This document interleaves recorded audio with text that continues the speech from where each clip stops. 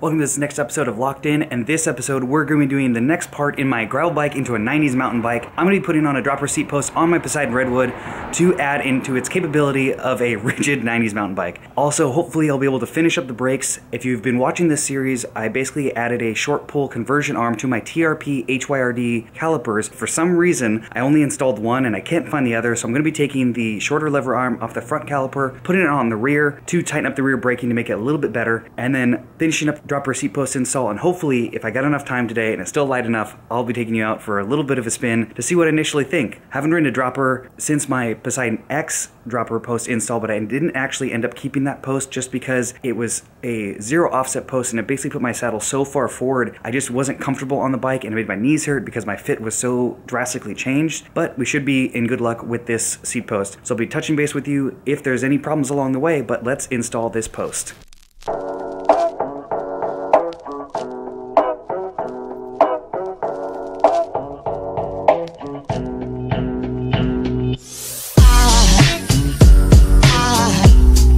Aside from my soul,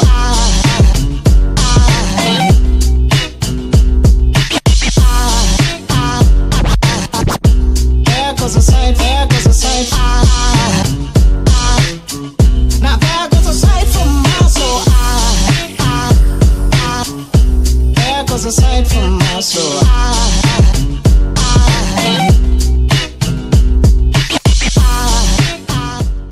Alright, so I got the dropper seat post installed. It went off pretty much without a hitch. It installs like any other external dropper. The routing for the frame, as you saw me install it, is basically going through the other hole on the drive side. It sneaks out the bottom, then you go up. It's not exactly in perfect line with the routing on the dropper, so the cable kind of does have a bend in it, but it does feel pretty smooth and not restrictive. I was worried that it was gonna not feel great as the lever, but it seems to be working and functioning fine, as you saw. Even though it has this little kink here, it seems to work and function perfectly fine. And because this is a 27.2 dropper, I did have to put a shim in there so that I can use this possibly on other bikes in the future. Running the cable, like I said, down there into the frame, came out nice, and the lever does feel pretty good. Now what I do need to do is still go through this bike and adjust it, but before I do that, so I finally got the Allen wrenches to swap out this shorter lever arm from the front caliper to the back, so I'm going to do that right now, and then finally button up the bike, and then I can adjust all the handlebar setup and system to finalize this bike and finally hopefully get it out for a ride today.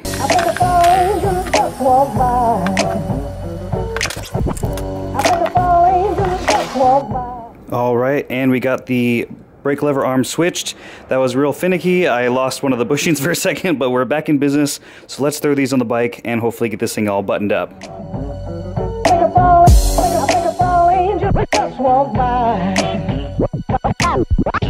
think it's all angels just walk by. Alright, so we are all adjusted. I finally got the bars and everything pretty much set up to where I think they're going to go. Obviously, I got to do a full ride on it to see if it's definitely dialed in 100%, but it feels pretty good so far. The only thing that you notice in the footage is I did cut down my gear shift cable and my brake cable since I did go to a wider bar, but I had plenty of slack left, so I was able to tighten up the cabling in the front end to make it a little cleaner looking. Now, to be honest, I did put too much slack in the dropper cable, so eventually probably after riding this and seeing if I like it, shorten that down, but it is pretty bad and pretty long, and a lot longer than I would normally run it. Now the big thing, like I mentioned before with this, is I'm just worried about my fit. It did push me about 2 centimeters closer to the stem, so it's going to put my knees not in the ideal position for where I'd want them to be based on my fit numbers, but I'll have to see how I feel out on the trail and how it feels overall. This will effectively be shortening my stem, kind of like everybody suggested to try out, so this will basically feel like I'm running about a 55mm front stem instead of a 75 that I have currently on there, based on my saddle to bar distance. So let's see if I got time to do a ride before it gets dark. There goes a sight from my soul.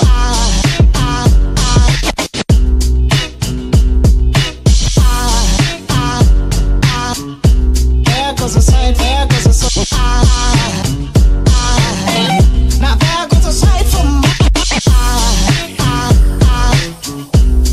goes a